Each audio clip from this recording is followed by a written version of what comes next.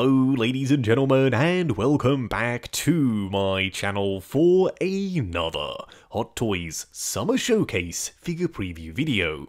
Now before we begin, I do have to say, as always, a huge thank you to Ryan Kirkwood for going out in person and snapping these gorgeous high-res pics. Show Ryan some love in the comments below, because without him, this series literally wouldn't be possible. Now, if you are looking to pre-order the Diecast Robocop from Robocop 3, well, he is available from toyswonderland.com. I have popped the link for that in the description below. They have 12-month installment plans and a points-based reward system. Now, this, out of all of the second wave of announcements from Summer Showcase, was the biggest surprise, at least for me. I am a massive Robocop fan. Even when I was probably too young to enjoy the first movie, I watched it, I loved it, and I've been addicted to the Robocop design ever since. Now, let's be honest, Robocop 3 wasn't the best, the most well-received of the Robocop films, I think we all know that, but Hot Toys have taken some creative liberties with the Robocop 3 license. More on that though in just a second. Now, he does come with almost the same array of accessories as the original Diecast Robocop, just the standard release without the chair. You do get the data spike, you've got the fully articulated finger hands. Unfortunately though, just like with the original, I don't think you have a hand that's specifically molded to hold his Auto 9, which is of course his pistol. Now, just like that original, you do have two different versions. One that's full diecast without any moving pieces, and the other that's plastic that does have a working slide and a removable magazine. I never really saw the need for two pistols with the 1.0 from the first film, but if they're going to give us two pistols here, then yeah, I'm not going to complain. You do, however, get some new pieces. You do get the missile that attaches to his missile launcher, and you have the battle-damaged chestplate.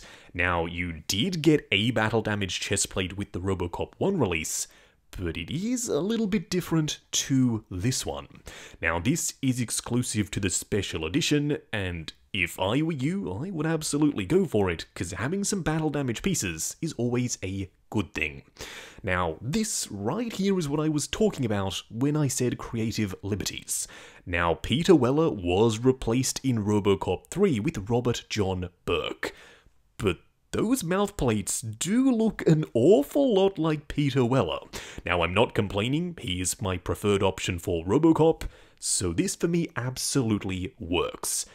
But technically, this does now make him inaccurate to Robocop 3. Is that really a bad thing? Well, depending on your stance on the movie, it's going to be entirely up to you. Now, the display base has the OCP logo up on top, and Robocop as the nameplate. Interestingly, there's no mention of Robocop 3 here, and the display base is no longer super high gloss. That was super annoying with the original. It would scratch, he'd slide around on the surface because it was super slick. Now it's a print with some texture that hopefully will grip on to Robocop's very smooth feet, because of course on the underside there's no tread, there's no texture, it's just completely flat. Now, as for the design of Robocop himself, I'm fairly certain this is complete reuse of the original mold. Now, I'm not mad at that, just like I'm not mad that he comes with the same array of accessories and the Peter Weller mouthplates. Am I making excuses here because I just really like Robocop? I don't know, but I love this figure. Specifically though, for the color scheme. It's no longer silver with that subtle purplish blue tint to it. This time it's almost a darker blue, and it does have that iridescent purple shine. Now you may be thinking, oh, isn't that the color scheme from Robocop 2? And yes, he was very blue in Robocop 2, I will give you that. But in Robocop 3, they dialed it down just a little, and this, I think, represents that beautifully. I love the purple tint you can see around the edges and as the light bounces off it. Plus, the blue does kind of come across silver in certain lighting conditions anyway. This could be a really good opportunity for those who missed out on the first Robocop And all of those additional pieces, such as the jetpack and the missile launcher and the gun arm, you can take all of that off and just display him as a standard Robocop. Am I hoping that one day we get the all-out, fully saturated blue version from Robocop 2? You bet I am. That's my all-time favorite look. But this one is pretty darn close. I love the more saturated look to the armor. Now, is this going to be for everyone? Again, I am rather curious.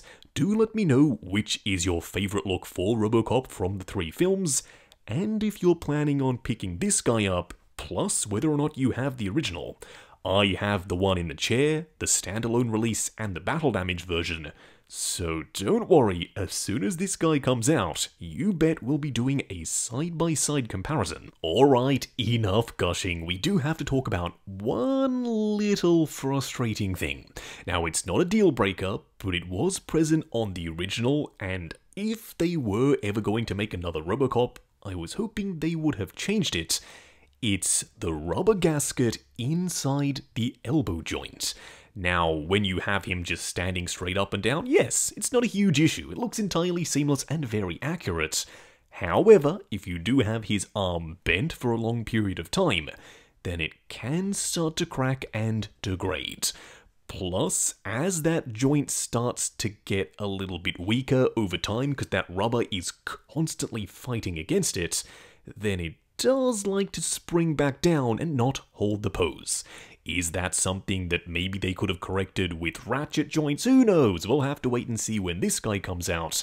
But it was present on the original, and I can still spot it here.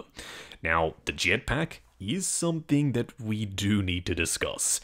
It's the one very big key new accessory. I like the way it's sculpted, I like the way it's painted.